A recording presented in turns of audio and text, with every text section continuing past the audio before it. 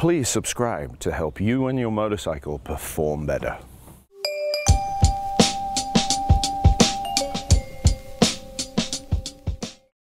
As always, we want to thank the music we've been supplied with, and this time it was Silo the Husky, so thank you for that.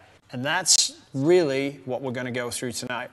How can you help yourself? How can you help your tire wear? How can you save the tire bill? And the most important about that is not only how can you do that, but isn't that going to make you feel more confident? Aren't you going to feel better about riding the bike knowing that your tire wear is optimized to a large degree so that you can focus on riding the bike, not worrying about what the tires are doing? Also, thank you to Sean, the master of the chat room, who's been great for us all season long in the shows. So give him some thumbs up in the chat room if you would. I know we've got a great audience from, I believe we have one in the UK, we have somebody in Denmark, we have somebody in Japan, we have somebody in Melbourne, Australia. So we truly have a global audience, and I personally am extremely thankful for that. So thank you to all of you for joining us with this series. To see a tire degrade within 20, 25 miles is really soul destroying because they are extremely expensive. And it's really important that if you get the tire pressure right, the bulk of the problems will only manifest themselves very slowly.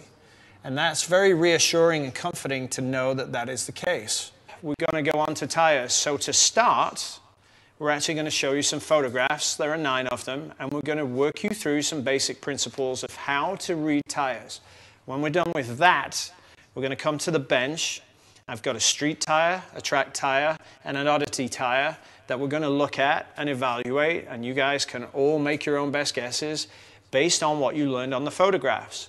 And then finally, you all get to look at my race bike from the last weekend and the tire wear from that, and try and tell me what setting I screwed up in the last race in trying to make the bike handle better. So we'll see if you can all get that together. The show's usually an hour, but I have a sneaky feeling we might go quite a bit longer than that tonight, but that's okay. Hopefully we'll get through it and we'll get almost everybody's questions answered. So, everybody's favorite that they really don't like other people to see, chicken strips. So, you can see from the photograph on the edge of the tire, we have a completely unused section of tire. Let's move on to number 2. Many of you will recognize this as a pilot power. So we can see from the tread pattern a couple things. Chris will pull that picture number 3 up for us momentarily. There we go. On to the next picture, which is graining. This is a Bridgestone Type 3 track tire. Let's get into some really ugly stuff. Ew. What a nightmare. That took approximately 10 laps to develop. All right, on to our next picture. Ugly still, yes indeed. So, what you're looking at here is a Pirelli Slick, our penultimate picture.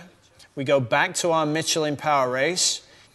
Look how broad from the compound joint, which is in the middle of the tire, through from the center towards the edge of the tire, just how long those lines are. So what we're going to do now to reinforce what you saw on the photographs is go through sets of tires and show you what's what and give you real life examples. So what we have here are some Michelin Pilot road tires, which came off a Ducati ME900, the modern Paul Smart replica.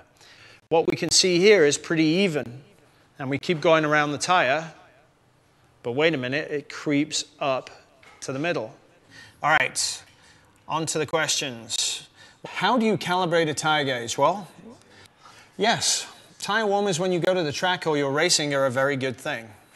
When you have a rebound scallop or lip on the leading edge of the tread on the center third of the tire, and it switches to the trailing edge towards the sidewalls, indicating low speed is too slow, how would you change the valving to get that line to move all the way to the edge?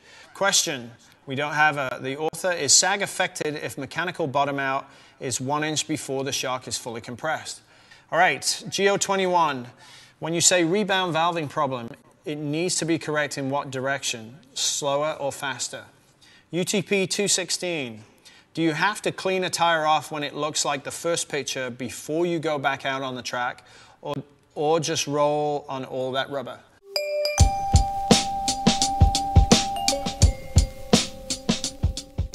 To schedule a remote tuning appointment for you and your bike with Dave via text, email, Facebook, etc., contact Dave on Facebook or by email, dave@davemosstuning.com.